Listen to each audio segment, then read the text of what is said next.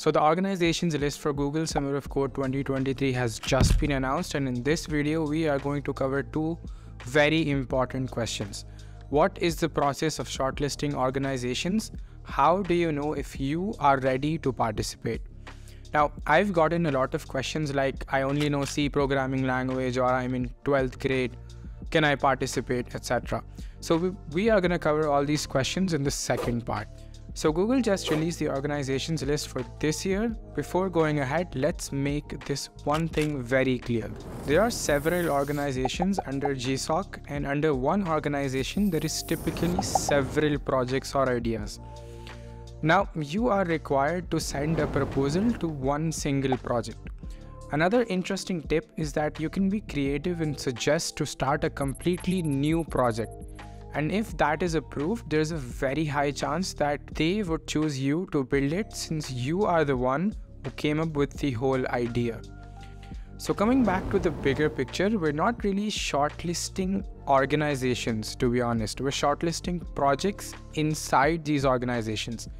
When we go on this organizations list online, you're going to find that you can filter this by the technologies used in the organization. For example, if I was applying this year, I would have chosen Flutter since I've worked on it extensively. And here I get a bunch of organizations.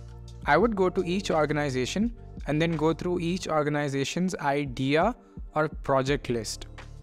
Then select a few projects I like and go through their code base on GitHub and really dive deep into them to understand what other technologies they are using. That's pretty much how you shortlist an organization. It's basically based on what technologies you have a good grip on. What I personally feel is if you are starting a month or two before the program start date, you should at least have a strong hold on the core technology of the project.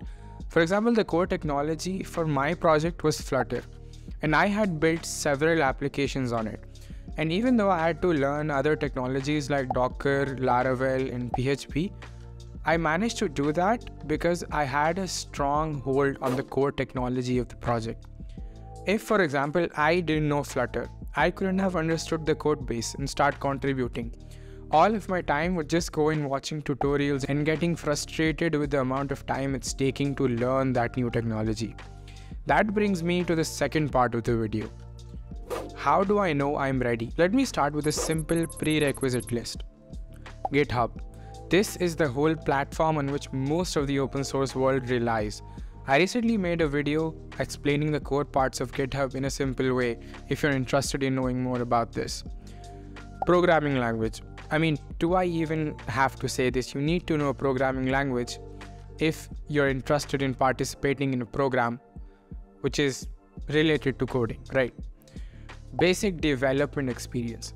At least one project made by you end to end. The reason I say this is because if you don't know how to use a terminal or use an IDE properly, then you are going to have a very hard time in GSOC, because this program is not for complete beginners.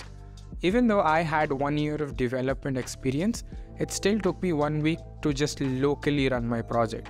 So that's why I suggest that you should have at least one end-to-end project.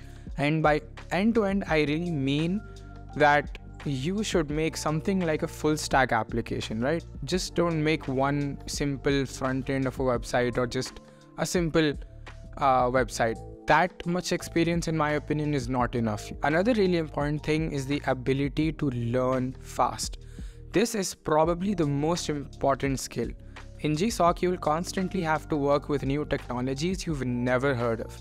And believe me when I say this, if a CS student has the skill to learn a new technology and come up with a working implementation within a day or two, he isn't a student anymore. He's called a software engineer. I talk about the structure and history of GSOC in this video, and I also have an ongoing open source series if you want to watch that.